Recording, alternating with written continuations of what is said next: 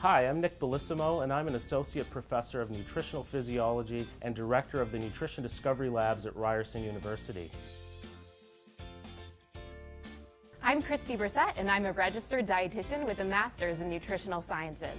I counsel clients, and I write for some of the top magazines and newspapers in North America. Do you have questions about sugars and sweeteners? You're not alone. It can be really confusing out there with all of the conflicting media coverage as well as latest research constantly changing our minds about sugars. So what we did is we took to Google and took a look at your most burning questions about sugars. And we're going to do our best to answer them for you today.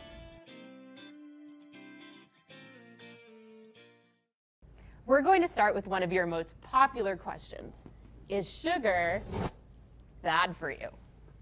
So, sugars are found in a variety of foods, including fruits and vegetables, or they can be added to food as an ingredient. And sugars are not dissimilar to other carbohydrates in that they provide the body with energy, provide fuel during exercise, and support normal brain function. But really the important takeaway message is that whether sugars are naturally occurring or added, the body handles them in the exact same way. That's right. And a healthy diet has the right number of calories for you and your physical activity level, as well as enough of the vitamins, minerals, and other nutrients that your body needs.